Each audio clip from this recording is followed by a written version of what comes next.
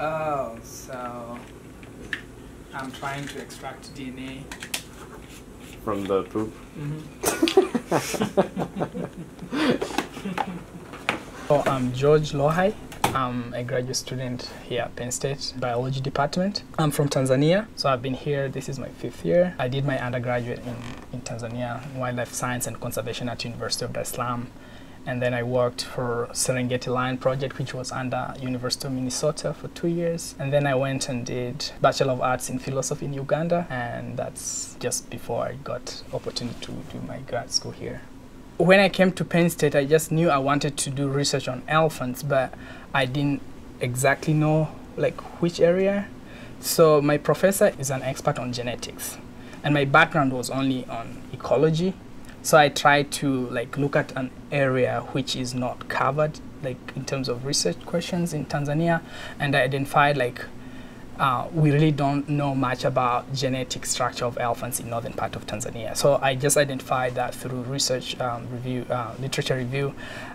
So I actually identified that you can do a lot of stuff just using elephant poop, and that was not done a lot. So I was like, why not? We collect fecal samples, and these are we just collect the external part of the boli of elephant dung boli, which have epithelial cells, and these epithelial cells have DNA in it. Okay, so what we do, we extract DNA from each of these samples. We then amplify some regions which are highly variable. We use what we call microsatellite markers. And so if individuals from different populations are isolated for a long time, you have new alleles arising from one population which are rare on the other side. So we are using 11 microsatellite markers to amplify different regions of DNA, and then we actually get the allele frequency for each population. We have identified 2 main subpopulations.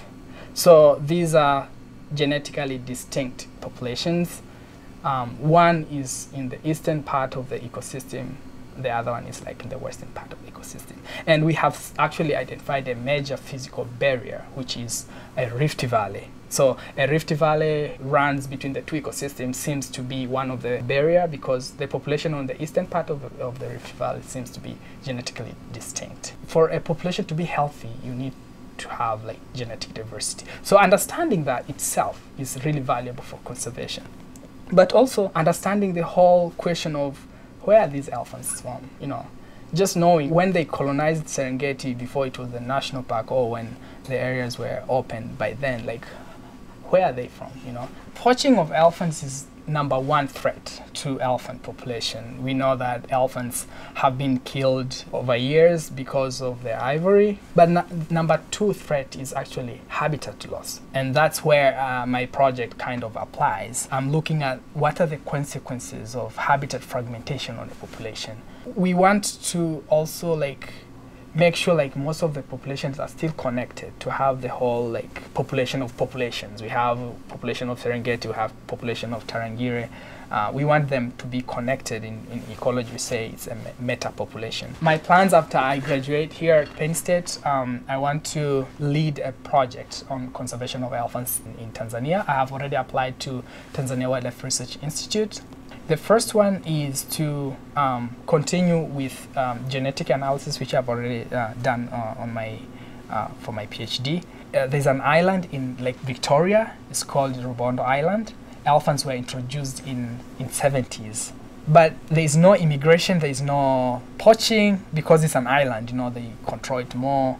So we want to know what happens to this kind of populations. Then I want to also do long-term demography study of elephants in Serengeti ecosystem. So we want to follow individuals within different family groups and know them by their names.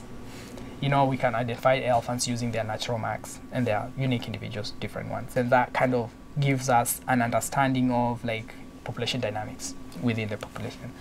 The third, addressing human-elephant conflicts. I'm actually very grateful for Penn State University. The opportunities here are just remarkable.